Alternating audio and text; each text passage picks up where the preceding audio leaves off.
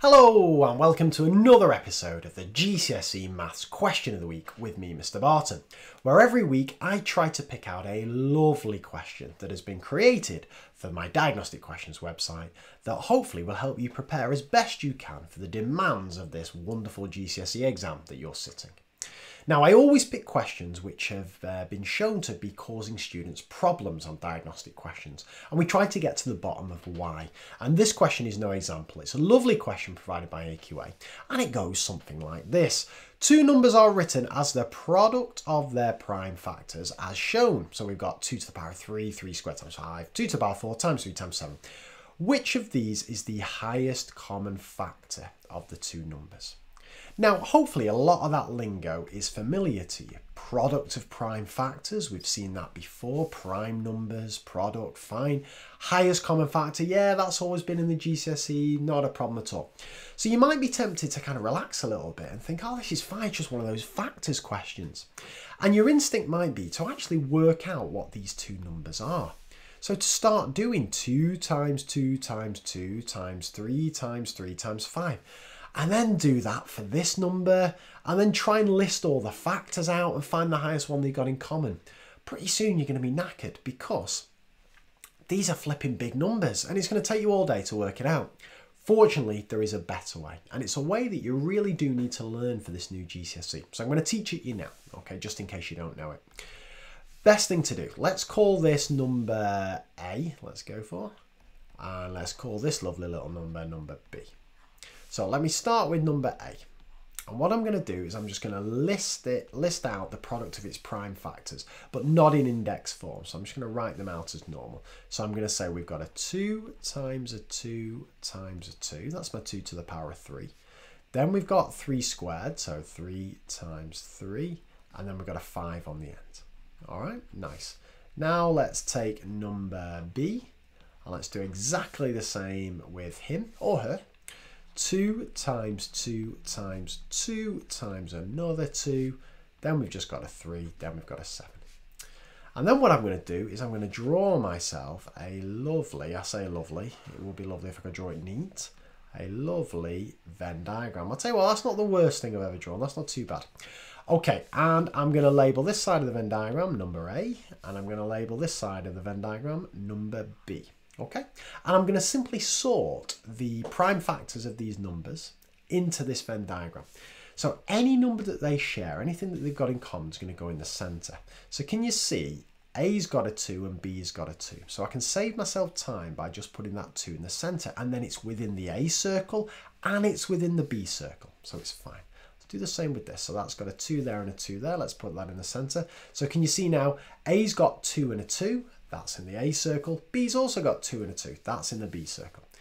That 2 and that 2. Done. Now, A's got a 3 and B's got a 3. So that's fine there.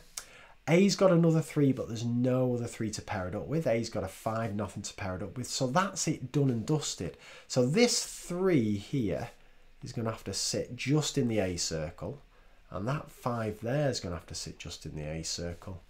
This 2 here, I've nothing to pair it up with from A, so it's going to sit in the B circle, and that's 7 there.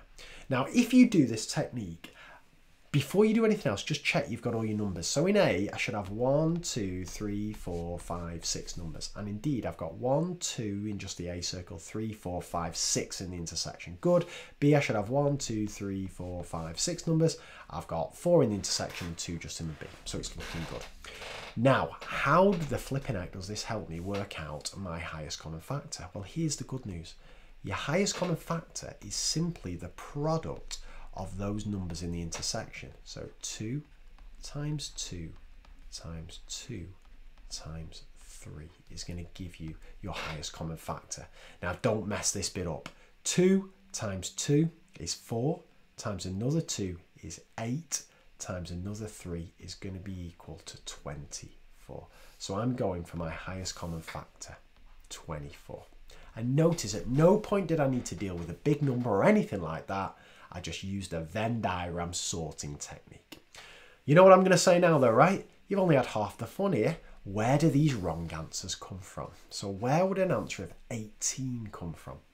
Well, A couple of theories here. Well, one really. I reckon 18 comes from, and it's unlucky this, you get down to this bit and then you flipping mess it up. You say 2 times 2 times 2 is 6. And then do 6 times 3 equals 18. And then you absolutely hate yourself for the rest of your life because you've done all the hard work, but you've just messed it up, that last bit at the end. Okay? What about 144? Well, I reckon 144 comes from if you can't be bothered doing your Venn diagrams and you just look at this index notation and say, wow, what have they got in common? Well, this one here, all right, so he's got 2 and he's got 2 to the power of 4. So let's take 2 to the power of 4 because that's kind of the largest power between them. And then that's got a 3 squared and that's got a 3. So let's take a 3 squared. If you times those together, you get 144. But of course, 2 to the power 4 isn't common to both of them. A's only got 2 to the power 3, and 3 to the power 2 isn't common to both of them. B's only got 1 3 in there, so you can't do that. And likewise, 6. 6 is a little bit unlucky because 6 is a factor. It's just not the highest common factor.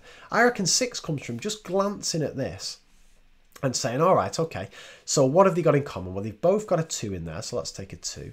And they've both got a 3 in there, so let's take a 3. 2 times 3 is 6. But of course, it's not quite right because you can have more 2's in common. They've got a 2 times 2 times 2 in common, and they've got an extra 3 in common as well. So as I say, this Venn diagram sorting technique really helps you get to the bottom of these ones. You know what I'm going to say now as well? I always like to chuck you in a little bonus wrong answer. So what else could you go for? What other answer could come up whilst answering this question? Well, what about something like this?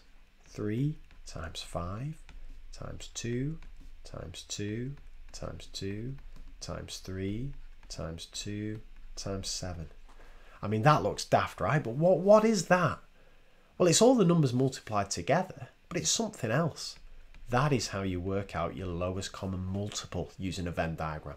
So if students have learnt this technique, but then muddle up at the last minute, how do I get my highest common factor and how do I get my lowest common multiple out? You could well end up with that as an answer. Okay, so if you want to practice factors and multiples, please do try the rest of this quiz out. It's a beautiful quiz. And then if you want any extra help, I've got worksheets, videos, all that kind of stuff on my website. And I shall see you for a fresh question of the week next week. Take care. Bye for now.